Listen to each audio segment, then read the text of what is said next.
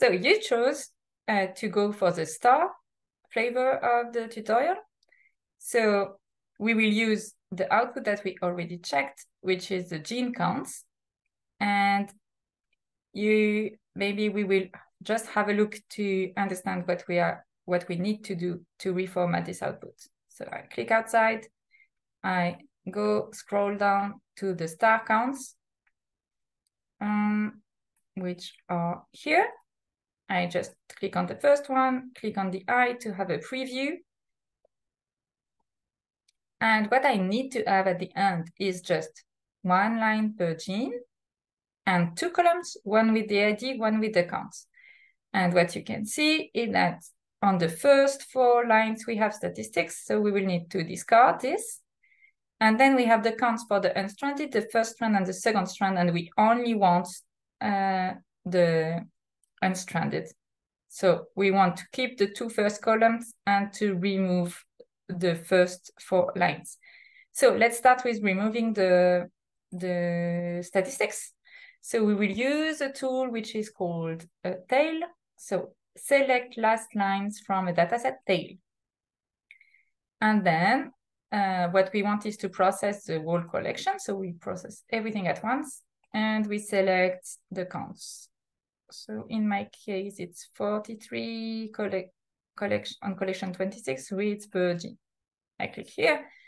And then what I want is to not keep the last n lines because I don't know how many lines there are, but I will keep everything from this line on.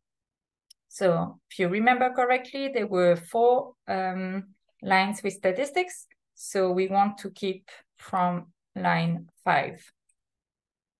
And then we run the tool. I go back to the history to check that it has been run. And we can see that we have one collection that will be created. And even if it's not launched yet, we can do the second step, which is to cut to keep only the 2 first columns. And so we will use cut columns from a table. And here we need to give the number of the columns. So column 1 and column 2, this is exactly what we want. And we want to do it on the output of the select last. So it's a collection, and this is what is put by default. So I just run the tool. So perfect. Now I have my output. I just need to wait that the 2 tools are run. So the 2 jobs have finished, and now I can check on the cut how it looks like. I look on the 77. And I can find back my first gene 732 with 780 counts. So everything is perfect. I have files that I can use. So I will rename the collection. Just click on the pencil. And I will rename it feature count like files. And I save the new name when I go back to the history. Now I have my feature count like files.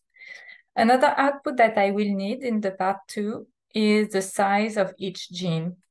And while a feature count will compute it during the counting, there is a tool in Galaxy that we can use to do that. It's called gene length and GC content. So you may have 2 versions. So just here is version 1.1, and this is not the one we want. So if you click on the small cubes versions, you can switch to the 1.2. And now what we want to do is select a GTF, which is from my history. It's the same GTF as always. And what I want to compute is not the GC content and gene length, just the gene length. And then I run the tool. And this, I can keep it for the second step. Now you will be able to join the video that I made for the feature count.